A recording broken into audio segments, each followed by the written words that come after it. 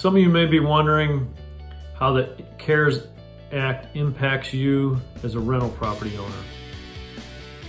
There are certain stipulations in the CARES Act that are specific to rental property.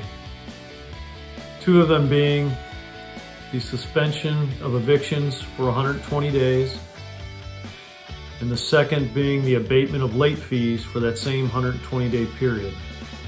That 120-day period began on March 27th and expires July 25th. Now, in order to be mandated to follow these stipulations, your loan on that property has to be backed by the federal government, either Fannie Mae or Freddie Mac.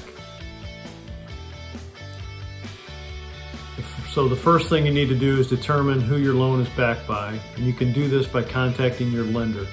It's important we know who backs your loan so we can treat your property accordingly and follow those standards.